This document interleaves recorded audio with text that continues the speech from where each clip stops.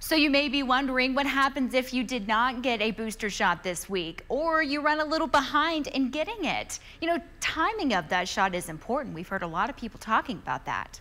Dana Morris, he has been looking into those questions today. He joins us now with what he has found. Hi, Dana.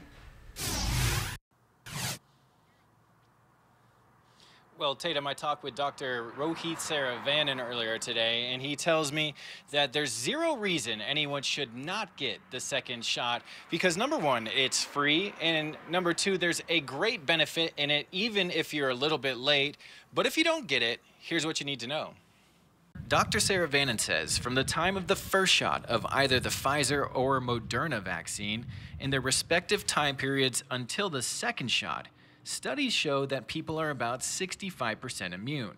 Or in other words, 65 people out of 100 would not contract COVID after exposure.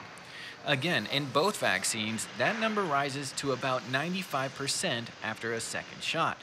But even if you're running behind, Dr. Saravanan says there's another 3-week period that you can get the second shot for either drug and would see an above 90% immunity rate. Though predicting anything beyond that, there's not enough data at this time.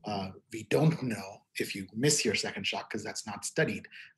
It was designed as a 2-shot series with the booster being either 3 weeks or 4 weeks later, depending on Pfizer or Moderna. So we don't have any data to say how much will the immunity be going forward. But if I had to take a guess, I would probably say it's still about 60–65%. So why wouldn't you get the second shot? Well, it is more likely to give you side effects. That about 40% of the people will have some side effects. The side effects can range anything from the arm soreness at the site of injection all the way out to a day in bed because you have fever and chills. But Dr. Saravanan says the benefit of that second shot far exceeds any risk, as you're greatly reducing the chance of getting actually sick. Even the people that do have the fever and the chills and the body aches and have to basically take off work for a whole day, maybe even 2 days, even those people, they are not sick, they are reacting. So the important thing is the shot cannot make you sick because it's not the virus. It's just a piece of mRNA.